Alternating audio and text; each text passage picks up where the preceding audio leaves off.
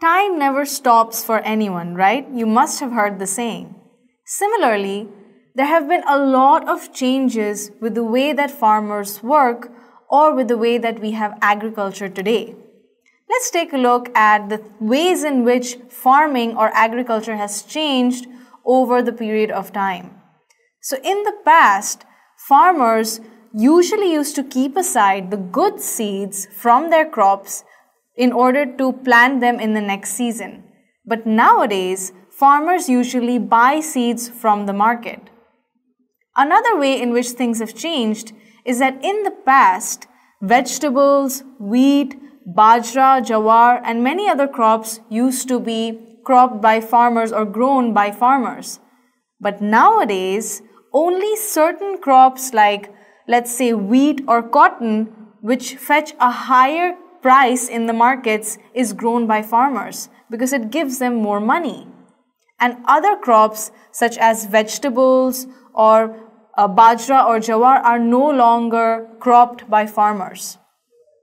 In the past, water used to be taken up from wells or small canals. However, nowadays, we have modern irrigation systems which make it much easier to get water to the fields.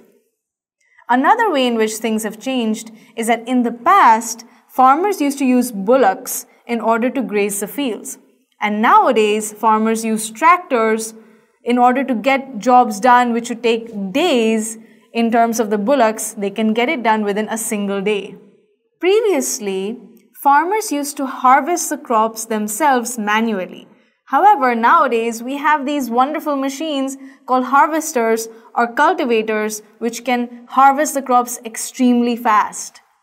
One more way in which things have changed is that in the past, farmers used to protect their seeds from insects by placing neem leaves in between the seeds. This used to help keep the insects away.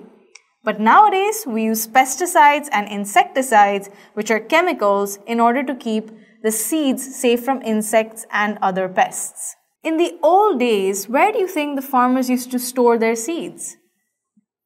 In dried lauki, or we call them dried gourd, which used to be covered with mud.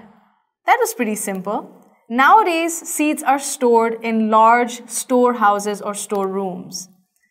Now, for the last difference, in the past, after every harvest, farmers used to get together and they used to celebrate by cooking very tasty traditional dishes.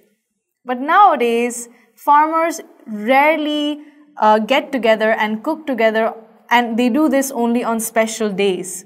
But whenever they do get together and eat these traditional foods, they definitely remember the good times of the past when they used to have tasty food fresh from the fields.